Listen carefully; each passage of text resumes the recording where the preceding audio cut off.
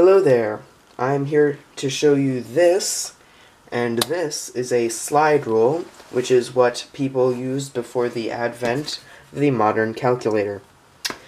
Now, some things you should know about slide rules is that they are over 400 years old, so people have been trusting these since the 1600s.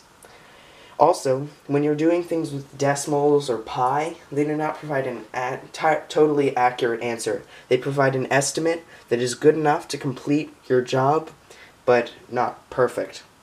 For example, you can see pi labeled there. My camera ever focuses there. And this will be a two-part series with the slide rule, and today I'll be showing you how to multiply.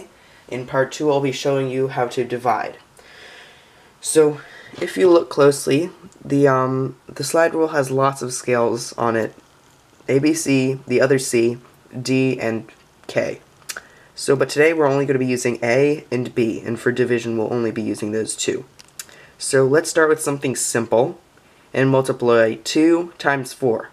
So we're going to find 2 on A. We're going to slide 1 on B right under where 2 is. And then we're going to use our hairpin to find where 4 is on B.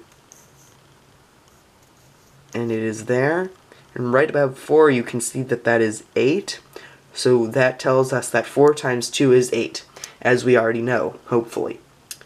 Now let's try another example. Slide everything back to its beginning position. Let's try 5 times 7. Now this is where it gets interesting. If I move the 1 under the 5 and try to find the 7, but what is this? The scale has repeated. It has gone up to 9 and it goes back to 1 through 9 again. This is, even though there's no 0 after any of these numbers, this is usually representing 10, 20, 30, 40, etc. However, if you're using larger numbers, such as the thousands, these could also represent 1,000 or 1,000,000 or 10,000 or any number like that. You just need to know where to place your decimal so that your measurements are accurate. Or not measurements, but your values are accurate. So we're multiplying 5 times 7. So there's the 5. Now we go over here on B scale. We find 7. And that halfway between 30 and 40 is 35. As we know, 5 times 7, is 35.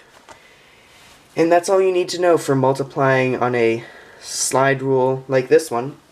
There are also circular slide rules, but I'm not sure how to use those. They are fairly similar, though. Well, I'll see you next time when I do division.